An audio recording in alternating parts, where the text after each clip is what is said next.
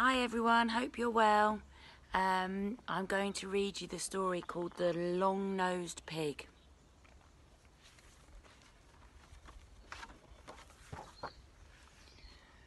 Long, long ago, the very first pig in the world looked just like pigs do today, except for one thing.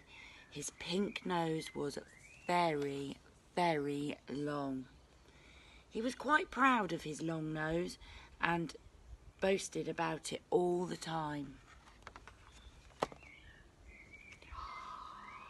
One day he met a furry brown anteater in the forest.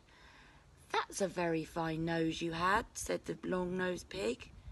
"Too bad it isn't as long as mine." Holding up his long nose proudly, the long-nosed pig trotted on. Wow, he's got a long nose. Down by the sea, he met a scaly blue swordfish. "That's a fine scaly nose you had," said the long-nosed pig. "Too bad it isn't as long as mine."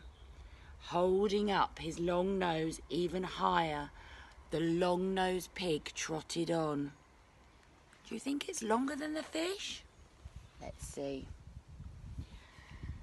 Back in the forest again, he met a feathery toucan.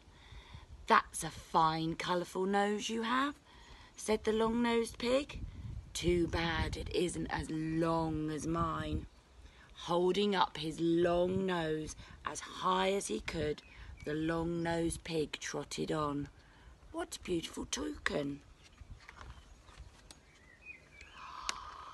The proud pig was holding up his long nose so high that he couldn't see where he was going and trotted smack right into a big tree and turned his long pink nose into a short, wrinkly pink snout.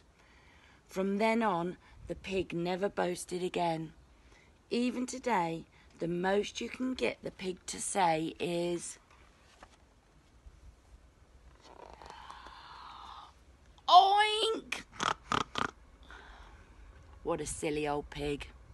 Bye.